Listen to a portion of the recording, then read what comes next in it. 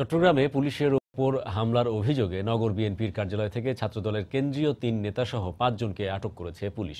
Police জানায়, গতরাতে নগর বিএনপির কার্যালয় নসিমন ভবনের সামনে দায়িত্বরত পুলিশের ওপর হামলা করে ছাত্রদলের নেতাকর্মীরা। এ সময় পুলিশের ৩ সদস্য আহত হন। এরপর নগর অফিসে অভিযান চালিয়ে ৫ জনকে আটক করা হয়।